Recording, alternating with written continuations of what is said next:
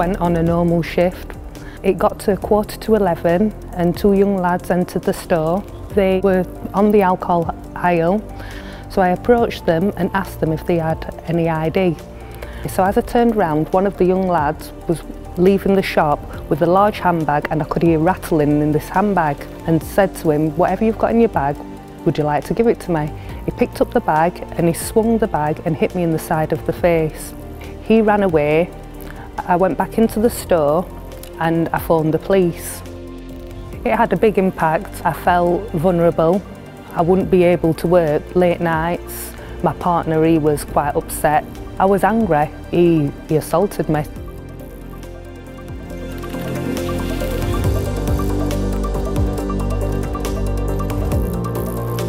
I was very nervous leading up to meeting the offender.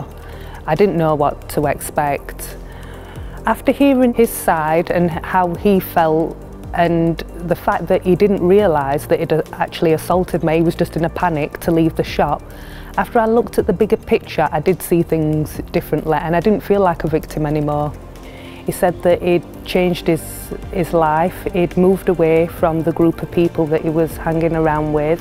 He'd started a bricklaying course. He told us that he'd attended victim awareness and he'd also done some unpaid work. As he was leaving, he got up to shake mine and my colleague's hand and he apologised. It just felt right to give him a hug. I did feel like that was part of the closure process and an acceptance that we accepted his apology as well.